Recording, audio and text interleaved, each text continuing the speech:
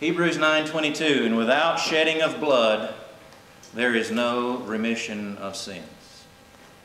Hebrews 10 verse 4, it is not possible that the blood of bulls and of goats should take away sins. Romans 5:8 and 9, but God commendeth His love toward us, in that, while we were yet sinners, Christ died for us. Much more then, being now justified by His blood, we shall be saved from wrath through Him. The blood of Christ is our subject for consideration this evening. And it's really just going to be a basic fundamental sermon on what the Bible teaches, some basic facts about the blood of Christ. A verse with which we're all very familiar, Matthew 26:28. For this is my blood of the New Testament, which is shed for many for the remission of sins. What we're essentially going to do is we're going to begin at that verse, and we're going to pull the facts from it we can, and then we're going to move to another verse, and then another verse, and just a few more. And we're going to tie those facts together as the Lord Himself, through His Word, reveals those things that have been set there for us to find. Those facts, those fundamental basic concepts about the blood of Christ. Because God so loved the world that He gave His only begotten Son, that whosoever believeth in Him should not perish but have everlasting life, John 3:16. Less and less of the world is familiar with that concept this day and age. And even fewer of those who are familiar with that concept are familiar with the truth about what the Bible says about how do you access that salvation that's available because of that great gift of Christ on the cross. Well, those first few verses that we looked at the beginning began to tell us some of that story. Without shedding of blood, there is no remission. In other words, if there's going to be forgiveness of sin, there's got to be bloodshed. It can't be animal blood that's going to truly answer finally the problem, Hebrews 10:4. It's the blood of Christ that answers that problem, Romans 5:8 and 9. And in fact, that's how we're delivered from the wrath of God. So now we go back to Matthew 26:28, and you keep in mind the context. This is the Passover. We're in the context of the Passover just before Jesus' death, just before He is nailed to the cross for our sins. And He makes the statement, for this is my blood, talking about that fruit of the vine. This is my blood, in other words, it's a symbol of it, of the New Testament, which is shed for many. Notice for what purpose? For the remission of sins. So there's our first fundamental fact about the blood of Christ. According to the Bible, the blood of Christ is shed for the remission of sins. So there's the purpose of the shedding of the blood of Christ. You and I can take that and we can understand that. We can help others see that basic concept. Now, let's take a look at Revelation 1:5. We're not going to delve into a deep study of the book of Revelation, but in Revelation 1:5, remember John is there and he sees the Lamb. And he describes Him like this in the last part of verse 5. He says, unto Him that loved us and washed us from our sins in His blood. You say, well, that's the same thing that you just read in Matthew 26:28. Yeah, essentially. But notice the difference. In Matthew 26:28, He said, this is my blood of the New Testament, which is shed for many for the remission of sins. So its shedding is for the remission of sins. Revelation 1:5, unto Him that loved us and washed us from our sins in His own blood. So what did the Christ do, according to Revelation 1:5, with His blood? He washed the saints with that blood, right? That blood that He shed on the cross, He has washed those who have obeyed the gospel with it. It's shed for the remission of sins. There's that purpose. Matthew 26:28.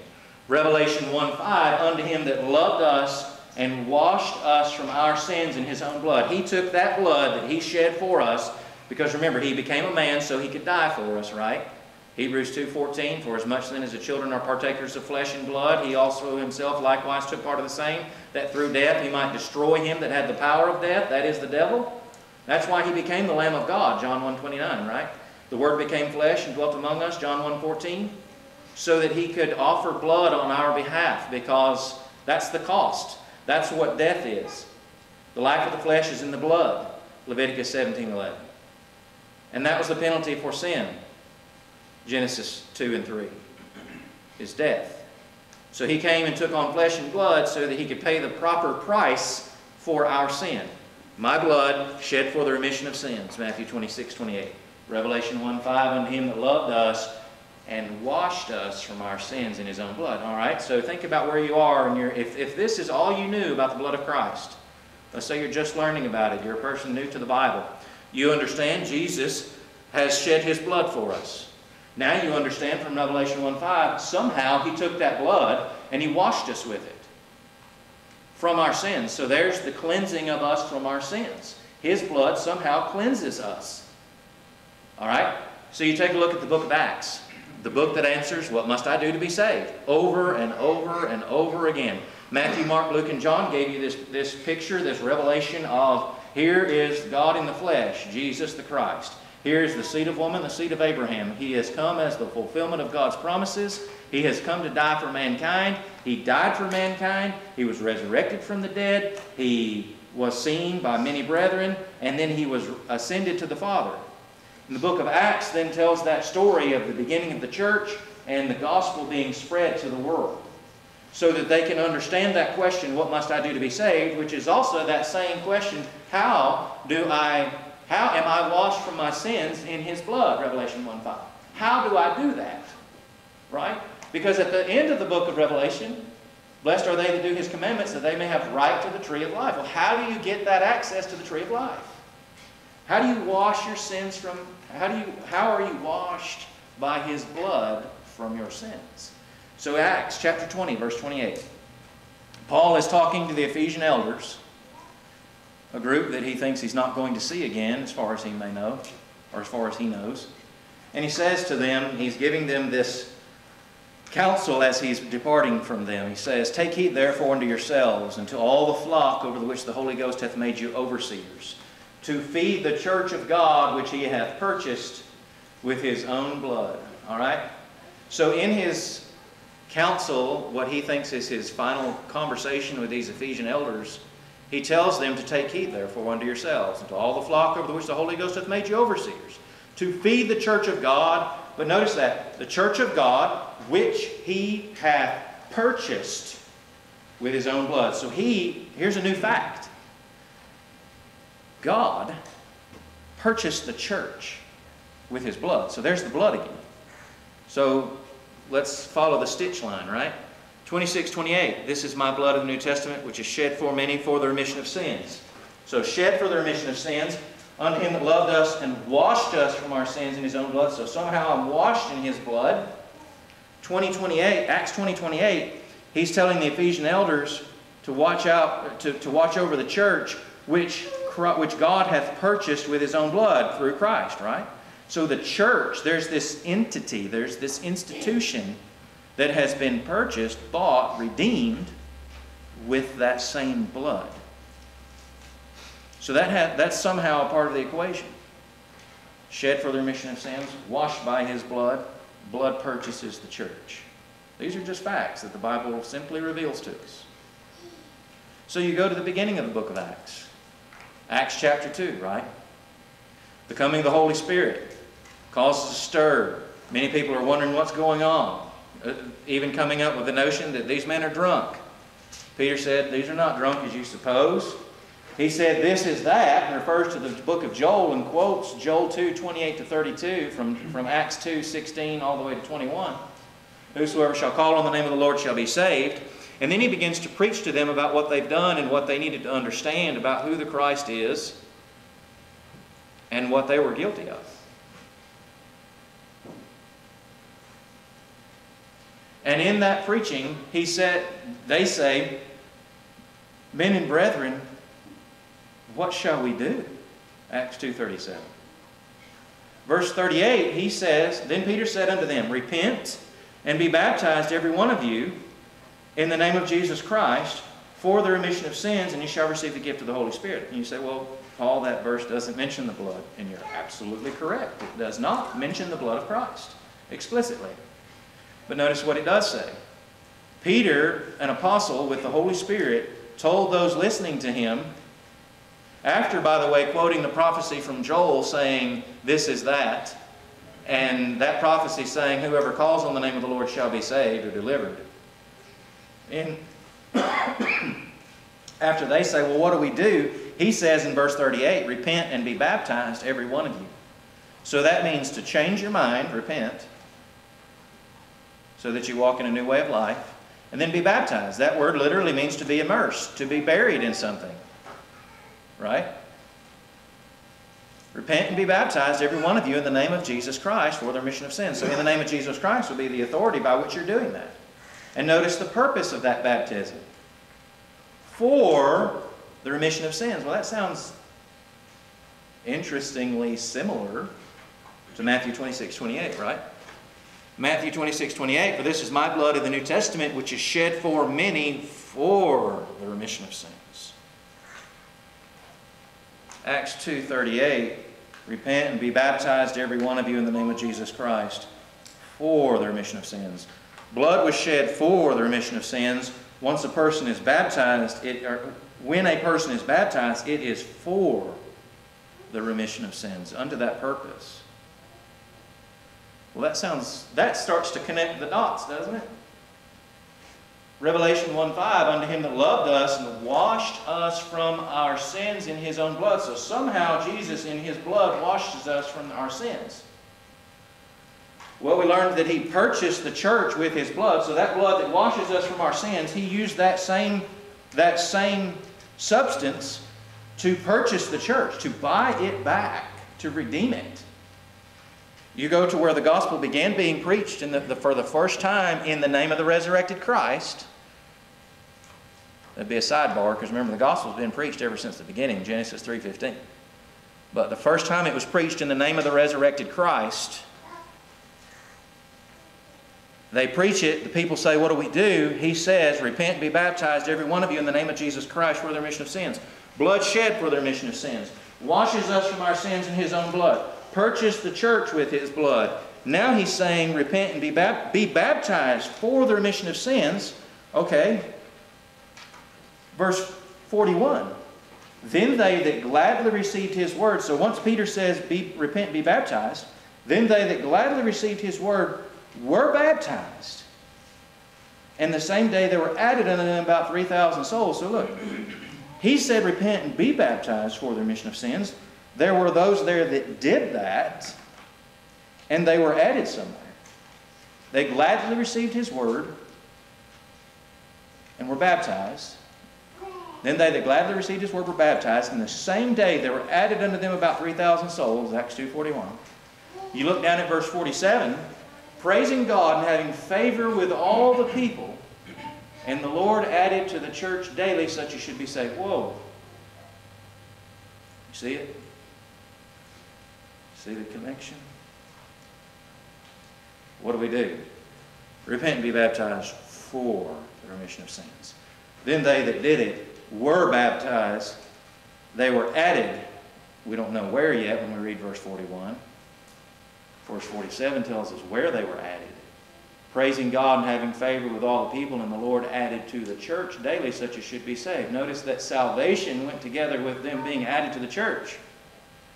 Isn't that the same institution that Paul said to the Ephesian elders? You take heed therefore unto yourselves, unto all the flock over which the Holy Ghost hath made you overseers, to feed the church of God which he hath purchased with his own blood. The church was purchased by the blood of Christ. Whenever the gospel was preached in Acts 2 on the day of Pentecost following the resurrection of Christ,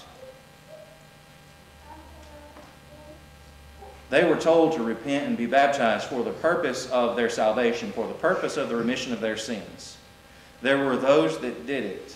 When they did it, they were added to the church. Remission of sins in the church, because the church is that institution, that body that was purchased by God with the blood of Christ. The church is where I'm accessing that unto him that loved us and washed us from our sins in his own blood. So notice what happens. You hear the gospel, you believe it, you repent of your sins, you confess Christ, you're baptized for the remission of sins. The Lord himself adds you to the church. You're added to that blood-bought institution, which is the church of Christ, the church belonging to Christ. And I have then at that point been washed by the blood of Christ. Unto him that loved us and washed us from our sins in his own blood. That's how God has commended his love toward us. In that while we were yet sinners, Christ died for us. Much more than being now justified by his blood, we shall be saved from wrath through him. So notice, once I get into that institution, I've been saved from my sins. And 1 John 1:7, as a side note, says I've got to continue walking in the light as he is in the light. Right? If we walk in the light as he is in the light, we have fellowship one with another. And the blood of Jesus Christ, his Son, cleanseth us from all sins. So I am added to that body, which is purchased by the blood of Christ. Therefore, I'm washed from my sins in his own blood. And as I continue to walk in the light as he is in the light, I'm continually washed from my sins in his own blood while I'm still a part of that body. Basic, fundamental facts about the blood of Christ, brethren. These are facts that our co-workers, our friends, our neighbors desperately need to understand. Because every man's soul is dependent upon these truths. Yes, many people want to affirm gladly when you say, this is my blood of the New Testament, which is shed for many for the remission of sins. People want to say, yes, absolutely. Of course, that number is not as many as it used to be, but it's still quite a number. And even Revelation 1:5, there's many people that want to say, yes, unto him that loved us and washed us from our sins in his own blood. Yes, he washed us from our sins in his own blood. They'll say that heartily. And they'll eat, but you start to get into those next few verses. The church is what he purchased with his blood. Acts 20:28. Starts to get a little uneasy for some folks. When you're baptized, it's for the remission of sins, just as when Christ's blood was shed, it was for the remission of sins. And when you're baptized, the Lord himself adds you to the church, his church, the one church, over which Christ is the head, Ephesians 1:22 and 23. And hath put all things under his feet and gave him to be the head over all things to the church, which is his body. Well, the church is what was purchased with the blood. He's the head of it. The church is his body. I'm added to the body of Christ whenever I'm baptized by God himself. And there's only one body, Ephesians 4:4 through 6. So you follow that through. And then you think about Colossians 1. Colossians 1:13 and 14. Who hath delivered us from the power of darkness and translated us into the kingdom of his dear Son, in whom we have redemption through his blood, the forgiveness of sins. See, in him, in whom we have redemption through the means of his blood. The forgiveness of sins. That's what we have in that. But notice the verse preceding it, verse 13 that we already quoted. Who hath delivered us from the power of darkness and translated us into the kingdom of his dear Son. Where? To translate us. He's taken us from one state and put us into another state. What's the new state into which he's put us? Into the kingdom.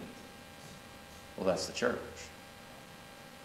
That's the institution that he purchased with his blood. It is that simple. And there is no salvation outside that one purchased institution. Not because I'm biased or a bigot or hateful or anything like that, but because that's just simply what the truth says. You shall know the truth, and the truth shall make you free. We've been translated into the kingdom of His dear Son. And at the same time, we've been delivered from the power of darkness. That's a lot like what Paul said to the Romans in the verses we looked at earlier, Romans 5, 8, and 9.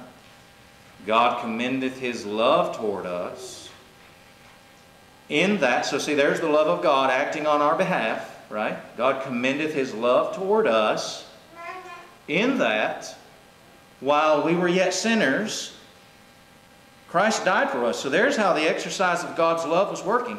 He allowed Jesus to come and die in our stead while we were the guilty ones. That's what Romans 5:8 is saying is God's love exercised on our behalf.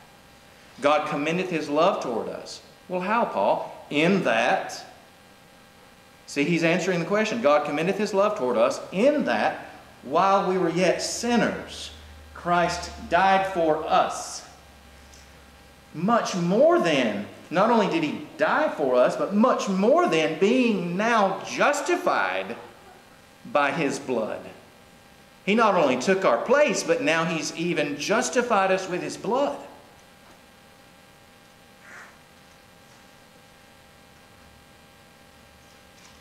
Because see, there's going to be some people whose place He's taking, but they're not justified. Are you with me? There are some people whose place He took, but they aren't justified. He died for every person, but not every person will be justified. That's why the much more than. God commendeth His love toward us in that while we were yet sinners, Christ died for us. That's a great thing and an unfathomable thing in a sense. Much more than being now justified by His blood. Paul is saying first person, plural. He and the Romans to whom he's writing. And of course any other Christian it would apply to as well. Much more than being now justified by what means, Paul? By His blood. We shall be saved. Saved from what? From wrath. Through Him. Think about what that means. Now let's follow that stream real quick. This is my blood, shed for the remission of sins. Matthew 26:28. Revelation 1:5. Unto Him that loved us and washed us from our sins in His own blood. He washed us. How? Where? Acts 20:28. Take heed therefore unto yourselves and to all the flock over the which the Holy Ghost hath made you overseers, to feed the church of God which He hath purchased with His own blood. So the church was purchased. People heard the gospel, Acts chapter 2. They were added by the Lord to the church, which is purchased by the blood. They were baptized for the remission of sins. And at that point, added by the Lord to the church.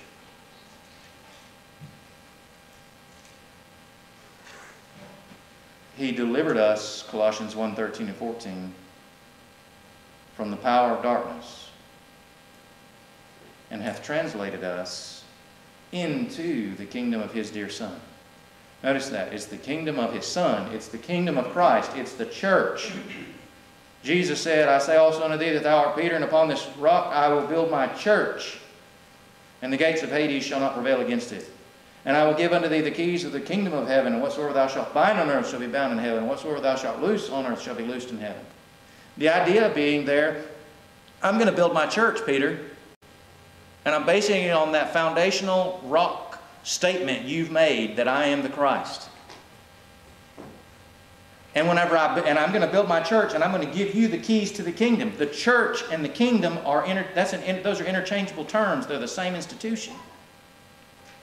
That would then mean that when He translated us into the kingdom, Colossians 1:13 and 14, He translated us into the church, delivering us from the power of darkness into the kingdom of His dear Son, in whom, you hear that? In whom we have redemption through His blood, the forgiveness of sins. You see, without shedding of blood, there is no remission of sins. It is not possible that the blood of bulls and of goats should take away sins. And Jesus said very plainly, this is my blood of the New Testament, which is shed for many for the remission of sins. After Paul had told, or before Paul had told those brethren in Rome, God commendeth his love toward us, and that while we were yet sinners, Christ died for us. Much more than being now justified by his blood, we shall be saved from wrath through him. He began that book by saying in Romans 1:16 and 17, for I am not ashamed of the gospel of Christ, for it is the power of God unto salvation. Why is it the power of God? Because it's the message that contains that soul cleansing ability. It's the message that tells you he purchased this institution, this entity. If you'll be added to it, you can be saved.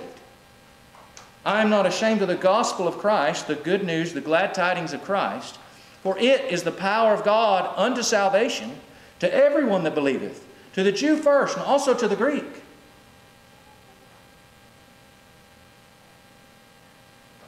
For therein is the righteousness of God revealed from faith to faith. That is, from the Jewish person to the Gentile. In other words, the faith of the Jew to the faith of the Gentile, to every person, no matter who you are. For therein is the righteousness of God revealed. In other words, how am I made right in God's sight? You're purchased by the blood. Washed from your sins in the blood. Added to the body of Christ. Added to the kingdom. Added to the church. All of those are saying the same thing. For therein is the righteousness of God revealed from faith to faith, as it is written, the just shall live by his faith. Faith cometh by hearing, hearing by the word of God. That's what we've got to do, brethren. It starts there. People need to hear the word of God. They need to understand this is the truth. That's where faith begins. You hear the word of God. Once you hear that word, you then believe it. For if you believe not that I am he, you shall die in your sins. If you don't believe that Jesus is the Christ, the one that came to die for us, the one that offered himself on our behalf, that shed his blood for us, you're missing the message if you don't believe that. Once you hear, once you believe, then you repent of your sins. You say, I'm going to change my mind to walk in a new way. Then, because of that, of the new belief you have, you're going to confess Christ. You're willing to say, he is the Son of God. He is God in the flesh. And then you're baptized for the remission of sins. In other words, shall we say, you're washed by the blood of Christ. Because you're not washed by the blood of Christ until you've been baptized for the remission of your sins. That's why Paul said, Romans 6:3 and 4, know you not that so many of us as were baptized into Jesus Christ were baptized into his death? Where did he shed his blood? In his death. Therefore we are buried with him by baptism into death, that, like as Christ was raised from the dead by the glory of the Father, even so we also should walk in newness of life. Because now we have life. Because we've been washed from our sins. We're in that blood-bought institution. We've obeyed the gospel. God's added us to the church, that institution.